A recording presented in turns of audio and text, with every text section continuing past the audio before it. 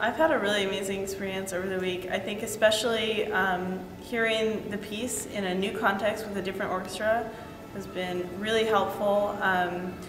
A lot of notation is very individual for different people, so it's been really helpful for me to hear the suggestions of everyone in this orchestra because it's been a really different experience. Yeah, I don't know if I necessarily see it as trying to make it challenging. It's just what I enjoy doing. I work out most of it on the violin and singing, and so I don't necessarily see it as a challenge, but it ends up being that for musicians who aren't used to playing around with weird stuff like that.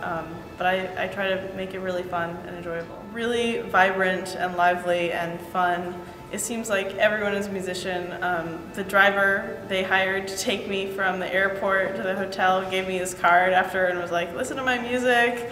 I want this piece played by the Symphony.